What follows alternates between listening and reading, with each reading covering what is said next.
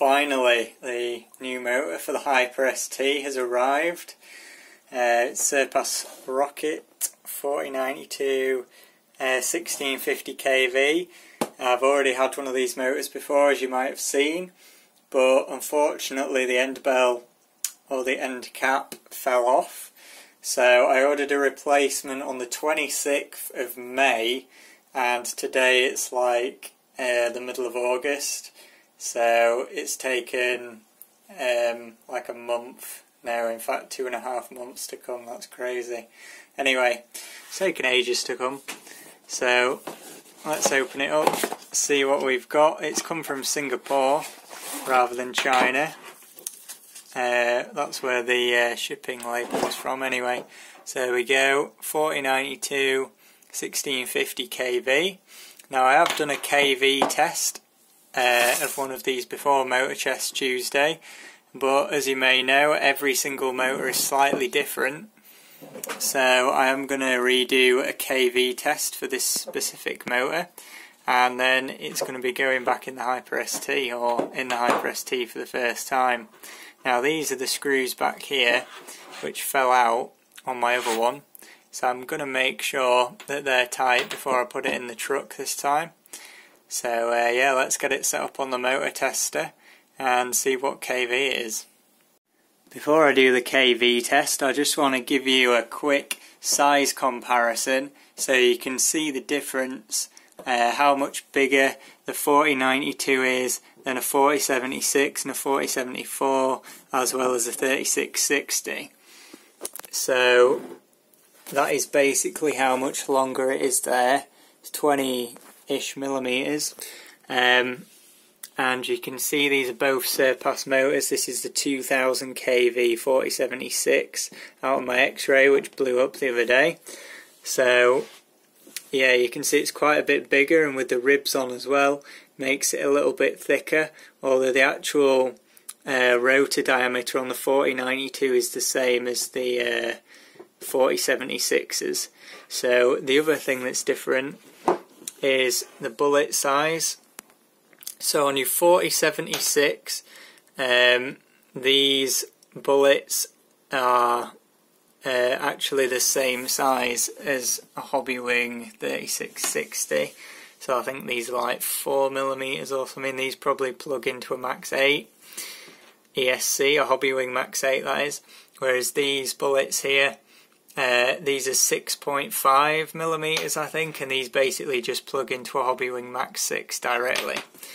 Now the 4074 is basically only 2mm shorter, so we won't compare it too much to that really. But the last one I wanted to do was a 3660 compared to a 4092, and you can see the difference there both in diameter and height. It's completely a different scale. This is what I run in the Team Magic.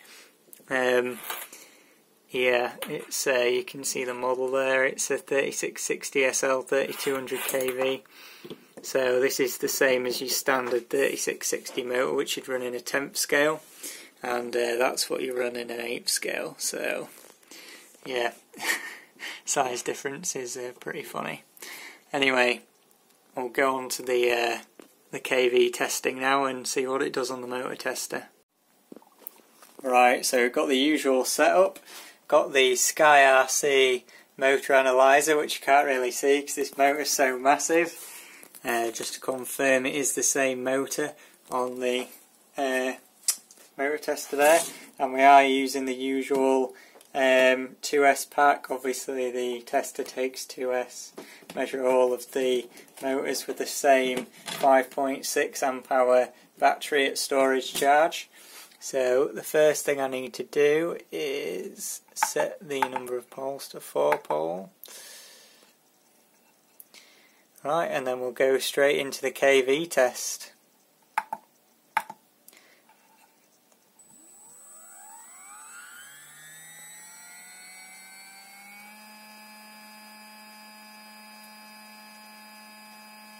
$690.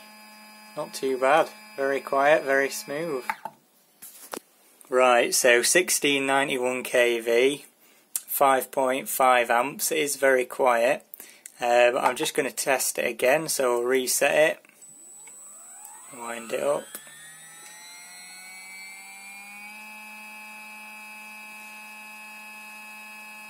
So yeah, this one is nearly 1700 kV,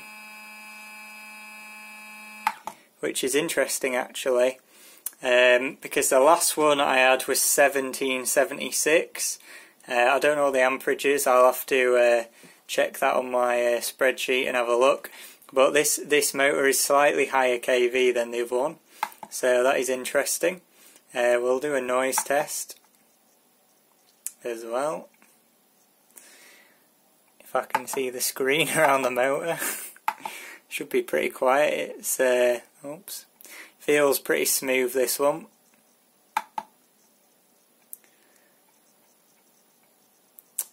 Spectacular. If I can there we go.